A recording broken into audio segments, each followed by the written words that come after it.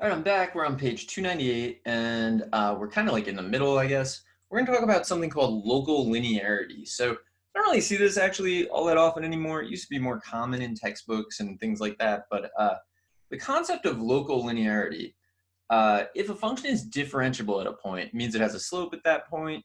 If a function has a slope at a certain point, then we can write the equation of a tangent line at that point. Local linearity just means that when you're really, really close to the point of tangency, the function will look a lot like the tangent line. That's like all that it's saying, but that's like kind of saying a lot. So what we're gonna do is we're gonna just like zoom in a little bit and see what we can do. So the main use of tangent lines is to approximate values of a function, although we've seen other things, right? We've also seen that if the tangent line is above the curve is concave down. If the tangent line is below the curve, then the curve is concave up. So it can tell us about concavity. Concavity is kind of how the curve is bending a little bit. We're going to talk more about that, I think, in the next set of notes. So, like, don't worry if that's kind of like you feel like we didn't really talk about it formally yet, because we didn't. We just informally talked about it. So let's see. This problem says, you zoom box repeatedly around the origin for each of the following functions. State what the result implies. Here we go. I'm going to share a calculator. And I'm going to do a new problem doc for, and then problem. I'm going to add a graph page, and I'm going to graph the absolute value of x. So template, for me, it's over here. I think for a lot of you, it's going to be in like the second row, whatever. I don't know when you're even watching this. Absolute value of x. Okay. So I want to zoom around the center. I don't know. It says to use zoom box, but I'm just going to zoom in. You know, be a rebel. Break the rules. So we zoom in. We zoom in. We zoom in. We zoom. There's still a point. We zoom in. Okay. I don't know how many times I need to do this for you to be convinced. Look at the scale. Those x values are really small. No matter how much I zoom, if you get it, it's really satisfying when you get it right on the center and it just keeps going. Absolute value of x is always going to have a sharp turn. It's never going to flatten out. Why is it not going to flatten out? Because the derivative doesn't exist there. There is no tangent line. It never becomes linear-ish. It's always just going to look like a really sharp corner, and there's nothing you can do about that. This function is not differentiable, and so it never becomes locally linear. So let me go back, and I'm going to jot that down. So for this particular function, it's not differentiable. So, woo. Let's use a different. Let's brighten it up a little bit. Let's use this isn't the most exciting color, but not diff. So it never flattens out. It's always going to have a corner. Whoa. Okay. So we already knew it wasn't differentiable because in the last video we spent a lot of time showing that it wasn't differential using the limit definition of the derivative, right? We had to do the limit as x approaches something from x approaches 0 from the left, and then also the limit as x approaches 0 from the right of f of x minus f of 0 over x minus 0. We showed that those two limits were not equal, which meant the limit overall didn't exist. And if the limit overall doesn't exist and the limit is the definition of the derivative doesn't exist. So we knew what was going to happen here. Let's take a look at sine of x. So sine of x is, it's going to be a different story, and it's kind of neat.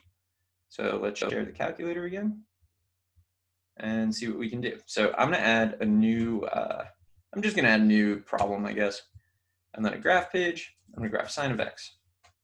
Okay, I'm going to do the same thing here where I'm going to ignore the directions and just zoom in. So let's see. Okay. Do you see it happening? Do you see it getting flatter and flatter? Like even here, it kind of looks linear. I mean, something's going on that's a little weird at the edges. Let me add, I'm going to add in the tangent line. Okay, so the function is sine. The derivative of sine, if you've played around, you will have found the derivative of sine is cosine. The cosine of 0 is 1, so the slope is 1, and it goes through the origin, 0, 0. So I'm just going to write, the equation of the tangent line is just y equals x, so x. Okay, so look at when you're really close to the origin, you can't even tell the difference between sine and its tangent line. If we get closer, let's do that. So we're going to zoom in, breaking all the rules. Try to get right on the origin. look at, there. I feel like you cannot tell that there are two things graphed there. This is what happens. If a function is differentiable at a point, you will be able to zoom in and eventually you can't tell the difference between the function and its tangent line. That's what it means for it to be locally linear, which is why you can take an x value and plug it into the tangent line, and it's going to give you a value that's very close to the value of the function. That's only true when you're close to the point of tangency, where close doesn't really have a definition. But this is what happens. Pick any differentiable function, pick any point on it, zoom in enough, eventually it looks linear and you can't tell the difference, right? If I took the scale away, you would think that I had just graphed a line. I did graph a line, but I also have graphed sine. And then you can like, you can show off to all your friends and be like, oh, you think that's only a line? And you zoom out, I get it there. Oh, look at that. There's also a graph of sine in this picture. Who would have known? No one, because it's locally linear. If it's differentiable, it will always do that. So let's see. Let's go back to the notes and let's write some of this down. So here, okay, so sine of x is differentiable, which means if we zoom enough, I think we have all zoomed enough in the last couple of weeks, but if we zoom enough, eventually it looks like a line. And the line that it looks like is its tangent line. So we have found, or potentially we found, I have found, you should try play around on your calculator, find the derivatives of some of the trig functions, just like see what you can make of those. Some of them are interesting. Sine and cosine, very straightforward. Tangent, like kind of, and then they kind of get weird from there. So looks like a line. F prime, we know is cosine of x. So f prime of 0 is 1. F of 0 is 0 because it's sine. So the tangent line is going to be y minus 0 equals 1, and then x minus 0, which I'm going to break my own rule here, and I'm going to write this in, I'm going to expand this because, like, why not? Y equals x. All right, and that's it. All right, I'm going to do the next problem just because it's here, and we're here, and why not? So show that f of x equals x to the 1/3 is not differentiable. All right, so so what's the domain of f of x? So domain of f of x is all reals. There's no number that you can't put in there because it's a cube root. If it was square root, it'd be greater than or equal to 0. If it was any even root, it'd be greater than or equal to 0. If it was any other odd root, it would be all reals. So now let's find the derivative. So f prime of x. So if f of x is x to the 1/3, f prime is going to be 1/3 x to the negative 2/3, which you can look at right away and say, like, 0 doesn't work. If you can't do that, rewrite it as 3x to the 1 over 3x to the 2/3. Okay, what's the domain of this?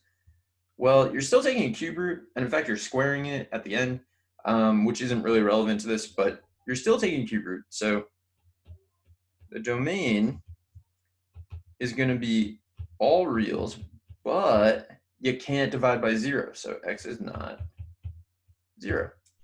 Okay, so why is the function not differentiable? It's not differentiable because the domain of f is all reals. The domain of the derivative is all reals except 0. There's a value in the domain at which the derivative doesn't exist. That's by definition not differentiable. So let's say, since f of 0 exists, but f prime of 0 does not exist, f of x is not differentiable at x equals 0. So we proved it. Okay. Use its lack of differentiability to conclude something else about the graph of f of x at x equals 0. Sketch the graph and its tangent line at x equals 0. Okay, so the derivative doesn't exist at 0, but I'm saying to sketch the tangent line at x equals 0, like what does that mean? Well, this is a little different from the absolute value of x, right? The absolute value of x is not differentiable at x equals 0 because the slope from the left is -1.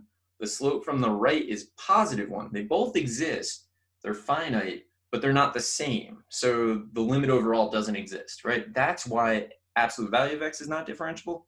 This is different. This doesn't exist because you're not allowed to divide by 0. What happens to the slope as x approaches 0? That's a different question. So as x approaches 0, so I'm gonna do it here, I guess. Let's see, let's swap up the color again. I had like a lot of videos where I was just using black. I'm gonna try to change that up. So the limit as x approaches 0 of f prime of x is, so as x approaches 0, you get a very tiny number. You're gonna square that very tiny number, and then you're gonna take the cube root of it, whatever, it's very tiny. But it's positive because you squared it. So we have 1 divided by a very tiny positive number, that's gonna go to infinity. And that's actually from the left and the right. What has a slope that's basically infinite?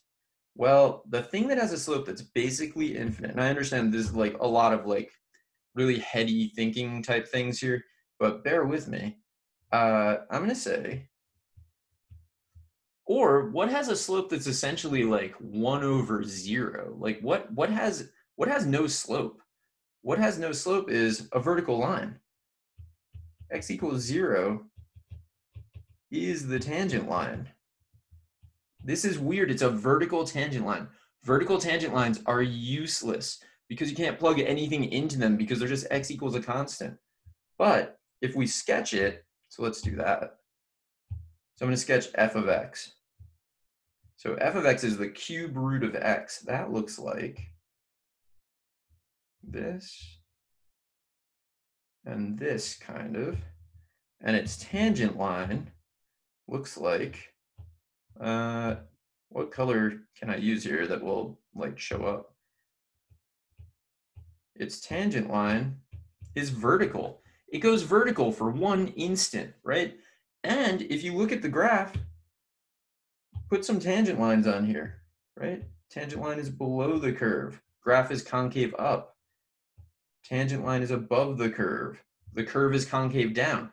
That's what we call a point of inflection. That's where it changes, the graph of f of x changes concavity at this point. So there is a tangent line, it's just vertical. Vertical tangent lines are useless. It turns out that at this particular point, the curve itself changes from concave up to concave down. That's a point of inflection. We're going to talk about those a whole lot more, but I'm going to stop this here. I feel like when we meet, you will definitely have questions about this, and I will try to answer them for you. And I will see you then. So I'll be back in the next video to do more. Hope these are kind of helpful.